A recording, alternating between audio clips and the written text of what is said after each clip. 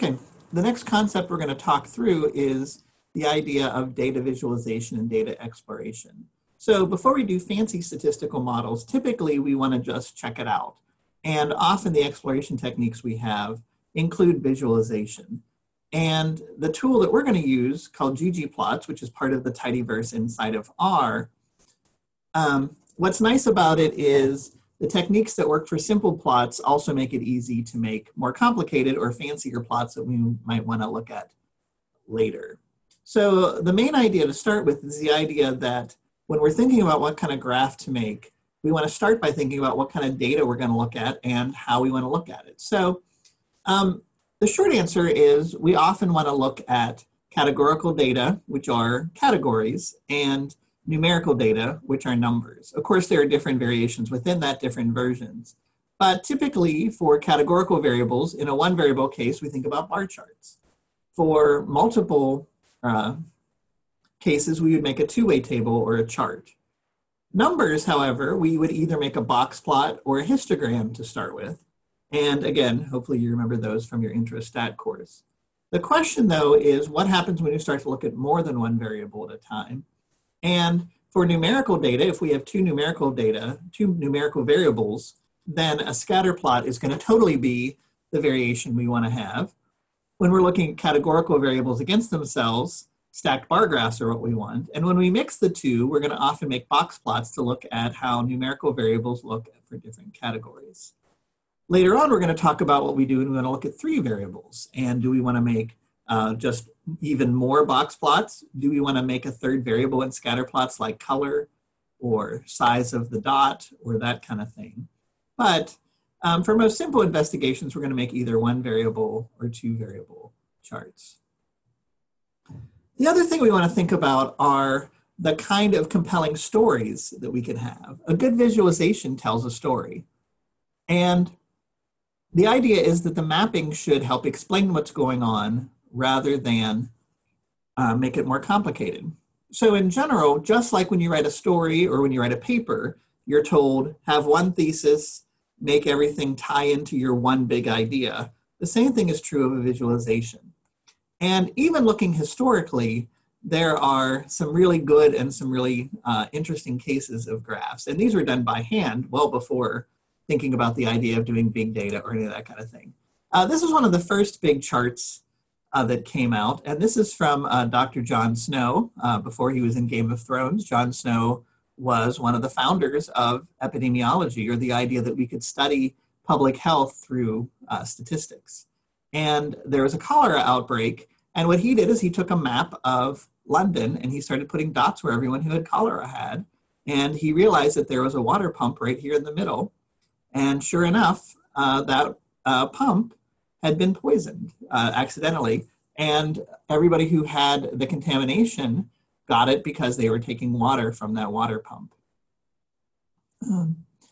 Another graph, this is even older, was a graph of how Napoleon marched. So this is a mix of a geography map moving from Paris to Moscow with this many troops. You can see that as the graph got narrower, there were fewer troops.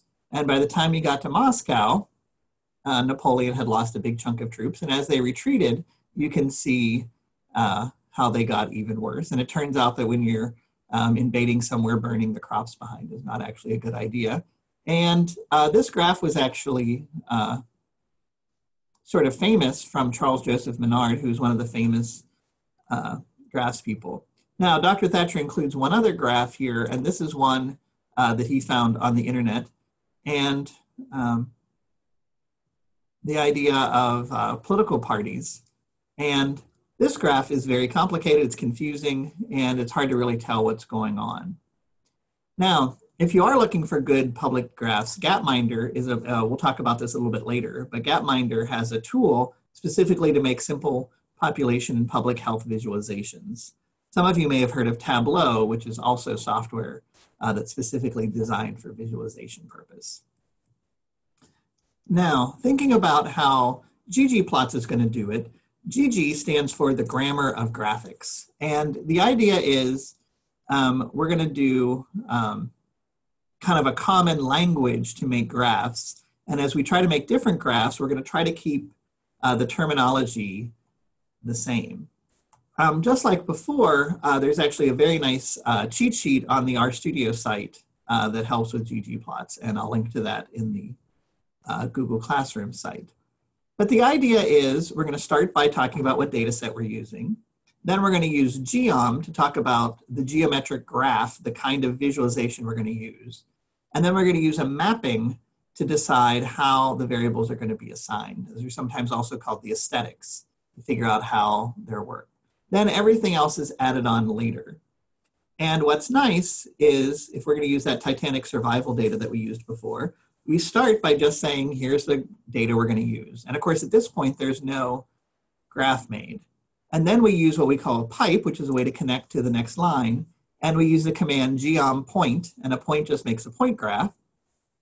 And then mapping just says what variables we're going to be using. Now, mappings can either go here in with the geom, or they can go at the top. Either works. And as you get better at it, you can actually leave a lot of these out. So you can actually just go geom point, x equals survived, y equals age. But seeing how the grammar works in its fullest sense makes it easy to see how we can go. Now, individual value plots like this, dot plots, are kind of nice, but we would probably make a box plot in this case. But what's cool is we can just switch geom point to geom box plot, and it's going to make the same graph. And you can see that everything else in the code is literally the same. So geom box plot is what we use to make box plots. We can start to add more functions to make fancier box plots. So we do fill equals passenger class. So the first, second, and third class, and you can see how those variables go on from there. Now, if we start to look at maybe a chart of that, what you see is that we can't actually make this chart in a more complicated way doing the simple thing, but we can add stat summary. So stat summary, what it does is it makes a function called fung.y, which is just the mean. And now we can color that mean as a red, and we're going to use a point to show it. So now we have our box plot, and now we've put a dot with the mean right there on it. So you can see that the grammar of graphics starts simply, and we just start stacking things on top of it. And as we get towards the end of the semester, you'll be able to make really cool, really interesting charts using this simple notation, and like I said, getting more and more complicated.